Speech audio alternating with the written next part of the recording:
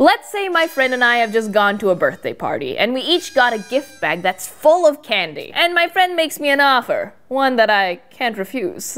She says I can have any one piece of candy in her bag, but I can only take it without looking. Now, say I'm into gummy frogs. They're my thing. That's what I want. Fortunately, I have a secret.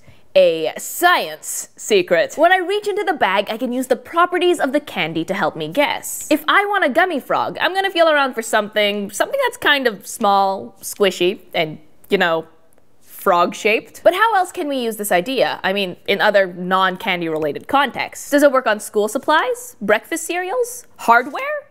I mean, what exactly can we tell about an unknown substance by its properties? We already know that a substance is matter that's made of one kind of atom or molecule, and that has specific properties, and that some substances are elements, which means they can't be broken down into other substances through physical changes or chemical reactions. We also know that we can group substances and elements by their properties, like we found that all of the metal things from the bottom of my backpack were shiny and attracted to a magnet. So, metals have high reflectivity and magnetivity. What else do we know about metals? If we think back to our lunch investigation, we know that metals are good conductors of heat and electricity, and metals are often silver or gray in color. Let's try another substance. What are some properties of gases? Let's think way back to some of our first videos. When we talked about gases, we learned that gases have no definite size or shape. The molecules in a gas spread out to fill the container they're in. Gases are usually transparent, too. Light passes through them. If we think about some of the gases we know and love, like carbon dioxide and oxygen, we find that they have these properties. Both of these gases fill up the space they're in and are transparent. Gases and metals are just two examples of groups of substances that have specific properties. And because the properties are pretty specific, they come in handy when we're trying to find out about an unknown substance. So, let's get the investigation rolling.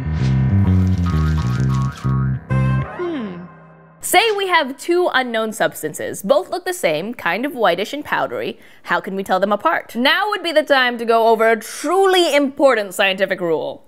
No tasting.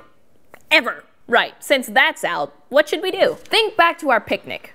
Remember what we tried to do with sand and with sugar? We tried to see which dissolved in water. So if we took a spoonful of each unknown substance and tried to dissolve it, the one that dissolved would be the sugar. One of the properties of sugar is that it dissolves in water. Sand, as anyone who's been in the ocean will tell you, does not dissolve in water. It just gets into our bathing suits. But now it's time to level up.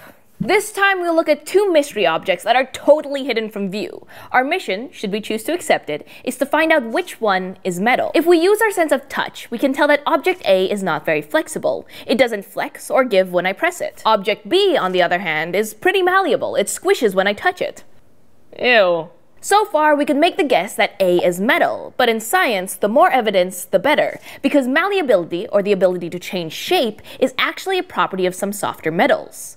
So we need more data. Let's bring in our trusty magnet. As you can probably see, because I can't, object A seems to be attracted to the magnet, while B isn't. So, object A has the properties of being hard and being attracted to the magnet. So we're going to guess that it's the metal. And we're right! Object A is a big old nail and B is, hey, my gummy frog. So, substances and elements have specific properties, and because of this, we can use properties like hardness, malleability, or magnetism to tell something about, or even to identify, unknown substances. It doesn't matter if it's candy or handy hardware. And I'm out of gummy frogs.